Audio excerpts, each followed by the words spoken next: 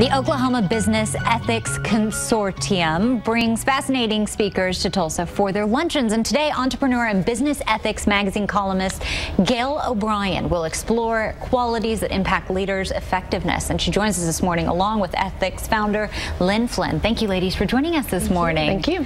All right, so you guys actually bring a lot of people to Tulsa. Tell us about the organization. Well, OK Ethics is now 10 years old. It's hard for me to believe that, but we are 10 years old. And we have about 200 companies in Oklahoma City and Tulsa that are members. And total, we have about 945 people now that are in our group. And we get together once a month, and we have speakers such as Gael. And our purpose is to promote ethics in business. And we just feel like a lot of times people take it for granted, and they'll say, oh, I'm an ethical person. Why do I need such an organization? But the reality of it is that we are faced with those kind of decisions every day. Is this the right thing to do? I think it's scary when you start believing that, oh, I won't make any mistakes, I don't need to have this organization. But the truth of it is, you're the very person that probably should be paying attention to what's going on around you and asking questions about, have you involved other people in your decision making? What's happening with this decision I'm about to make? And that's why we exist. And once a month we get to have wonderful speakers come in like Gael and tell us some things that leaders might want to know about. So it's a good reminder, good refresher courses, especially when you can meet with other people and talk about problems maybe that you've had together and talk them out that way. Gael, what are some of the highlights you're going to touch on today at the luncheon? What matters is that leaders see the whole picture.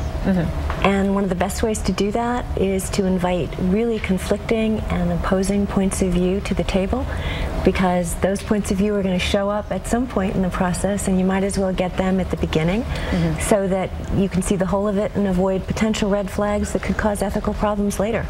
All right, some good points to consider.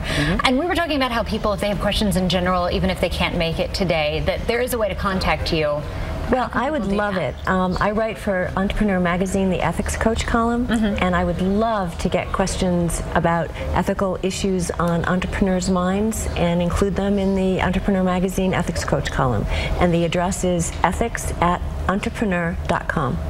We were talking earlier about how Tulsa is ranked extremely high across the nation for a place to start a business, to be an entrepreneur, because of the support systems, and it's got to be OK Ethics that's adding to that value as well. Yeah, I mean, because Tulsa is such a small business town, we have large businesses, small businesses, all different types of people in the organization, and it is fun to have all the different topics that we bring in.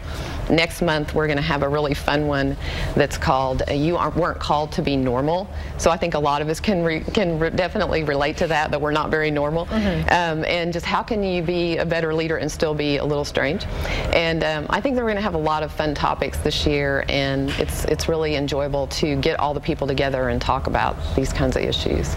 So if you're an individual, is it easy to sign up that way, or is it mostly business groups? Yeah, individuals, we have individual members and we have business members. So we have all levels. We try to make it really affordable for anybody to be a part of it, because we want to be inclusive. So it's really easy to be a member and sign up on our website, and I know you're going to show that on the later. So we'll show everyone how they can sign up. But today, when you're speaking, are you going to take questions from the audience as well? Absolutely. Absolutely. So you can start that question and answer early. Absolutely.